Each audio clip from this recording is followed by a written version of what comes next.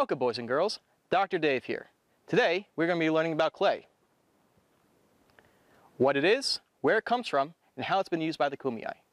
For those who don't know, the Kumeyaay are one of the region's many indigenous peoples who have called Southern California and Imperial Valley home for thousands of years. Clay is a valuable resource that helped the Kumeyaay survive and thrive in our area. Let's catch up with our team to see what we can learn about clay. Hello, my name's Corey, and I'm an education specialist here at IVDM. Right now, my job is to teach you what clay is, so let's get started. Clay is a natural material made up of tiny pieces of rock called sediment. If the Kumeyaay found a chunk of clay, just like David has given me here, they could easily break it down into sediments using a mano and metate, also known as a mortar and pestle, like I have right here. Sediments are super small pieces of rock broken off from other rocks, usually through grinding. However, rocks can also be broken down by wearing it away with water, aka erosion. When clay sediment is mixed with water, it feels like a soft, gluey mud that sticks to itself strongly. It kind of looks like mud too, but it is different because mud is often chunky. This is because mud is made up of different sized sediments, whereas clay is only made up of the smallest sediments. These small sediments attract each other more than those in mud, allowing clay to stick to itself better than mud can. This is the reason that clay can be pinched, rolled, or coiled, which is also known as plasticity, to form shapes of all kinds. Clay is a useful building material because it hardens as it dries. Once your clay is dry, you are ready for the next step. Right, Luis? Hey boys and girls, I'm Luis, an education specialist at IVDM. It can take about 2 weeks for clay to dry and become ready to be fired. Fired is a term being used for clay when it is heated and hardened through the use of fire. Traditionally, the Kumeyaay used open fire pits, but often today we use either ovens or kilns like the ones we have here. When the clay is fired, it becomes more durable, but it still has the ability to be shattered if enough force is applied to it. Using clay was a delicate process because clay was not always easy to come by. It was very important for the Kumeyaay to be careful when creating and handling their clay. For this reason, many people perform an additional step, known as tempering, to increase the strength of their oyas and prevent cracking or shriveling during firing. Let's check in with the museum curator to tell us more about this process. Hi everyone, I'm Kristen and I'm the museum curator here, and that means that I take care and organize all of the artifacts you see here.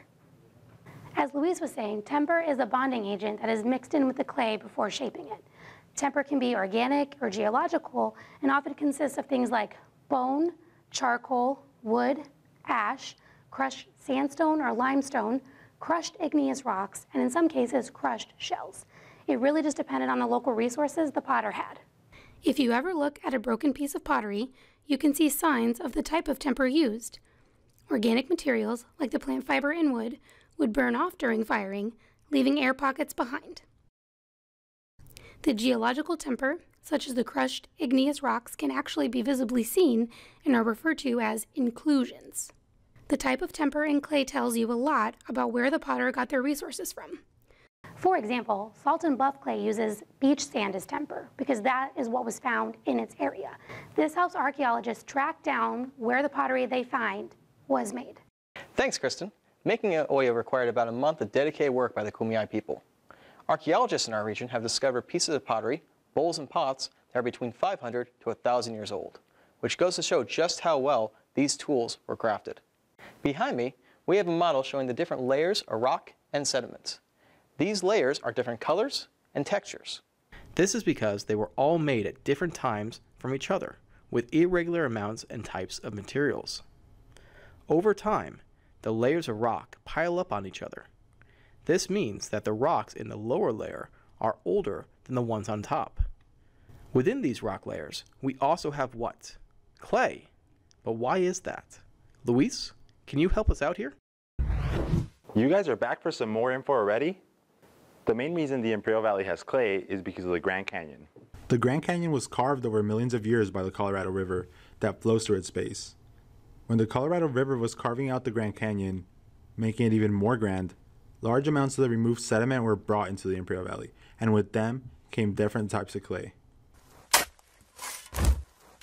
Let's dig up some information on the different types of clay found here in the Imperial Valley. There is Tizon brown clay, salt and buff clay, salt and brown clay, and Ocotillo buff clay. These clays are unique based on their color, weight, and texture. However, the main difference between these clays is where they are found around the Imperial Valley, and this affects what they are made out of. As said before, pottery in Imperial Valley is only 500 to 1,000 years old, but if properly preserved, it can last many lifetimes. Here at the Imperial Valley Desert Museum, we have a large collection of this pottery in the form of locally found ollas. Olla is the Spanish word for pot. The Kumeyaay first called them askai and sakai. As you can see, the ollas are different in shape, color, and size because they were used for different things. The Kumeyaay used them for storing water, food, and supplies, as well as for cooking. Angelina is going to show you the first steps the Kumeyaay used for the last 1,000 years to create these ollas. Hey guys, Angelina here, and I'm the education coordinator at the museum. Now you have learned about clay, where it comes from, and how it was used. Wouldn't you like to try it out?